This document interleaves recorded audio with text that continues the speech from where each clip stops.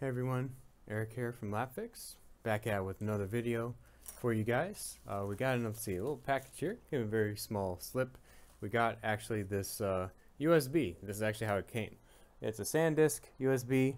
See, there's a 64 gigabyte casing. Looks like this casing has been actually broken off. Doesn't look too great.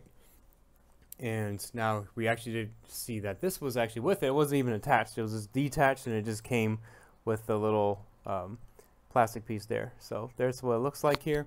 Now, whenever you have a drive like this, especially if it's a bent condition or if it's a physically broken condition or just any condition in general, you don't want to always be removing these casings first, because what that can be doing, especially if this is a little bit loose, a little bit broken, there's lots of little components actually on here, and you can actually damage some of them that are on here. So you don't want to ever be removing anything, opening things, even casings, because what are you looking for in here? When you're opening up something, especially like this, or USB or any type of thing, you're not going to find the data in there. You just have to fix it to get the data off, right? So I can kind of see the damage, but it'd be better if I show you guys under the microscope. So let's go look at it. All right, so we have the USB here, and you can see its physical damage. You see how these four connectors are lifted? These were actually connected to the board here, and these are pads that were underneath it. And these pads actually go and they connect via trace lines. You see these little lines that go along here? They go to the SanDisk chip. These can be anything from power, can be data, could be lots of other things. So these need to be connected. That's why it's there in the first place. So, and that coating gets ripped, the pad gets ripped, and it's not just as something as, oh yeah, you can just go ahead, touch it back on there with your tweezer, and then it's going to be fine.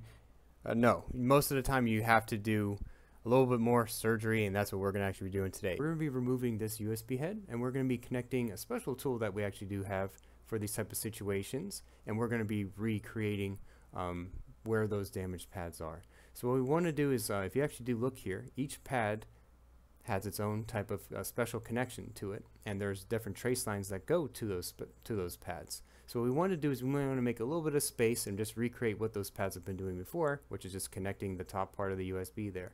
So all we need to do is just put a little bit of solder on each one. We need to dig a little bit first though to see that pot of gold, and then what we want to do is put a little bit of solder on each of those connections so we can recreate the connection on our USB that we have here.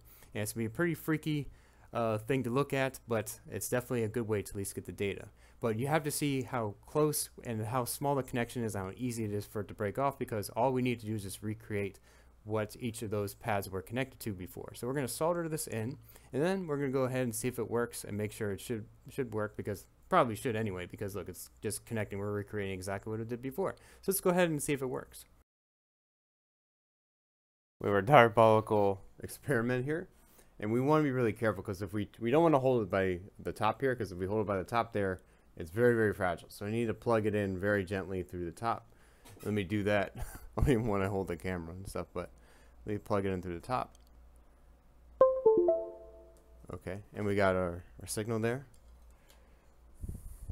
See, it's blinking. Oh, it came up on my thing. Let me go show it. All right, so this is it. Obviously, I'm not going to show this side of it, because that's really the information that's on there.